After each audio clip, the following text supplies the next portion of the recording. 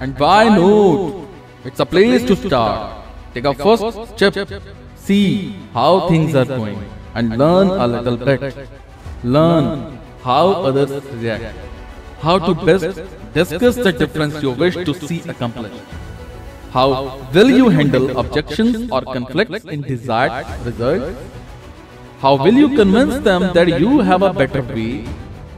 One of the things I am working on, starting with my family and friends, is giving positive reinforcement to kind and gentle words and acts.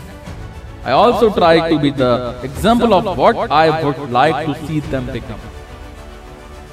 It is not easy, as I am only human and sometimes act before thinking, but I am getting better, and so are they.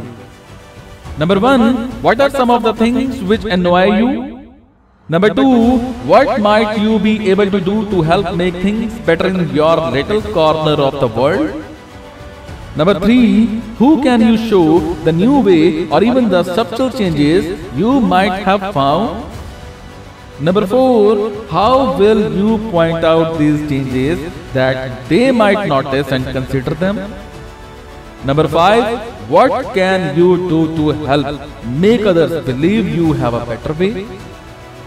On the world stage, Mandela, Gandhi and King all were willing to go to prison to show their dedication to their respective causes. That's probably not a good starting point for any of us. Guys, remember, it was not a starting point for them too either.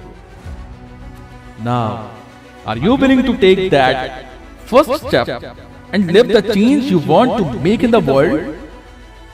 Will you do the different things that inspire others in the world to do the same? Sometimes it's easy to do.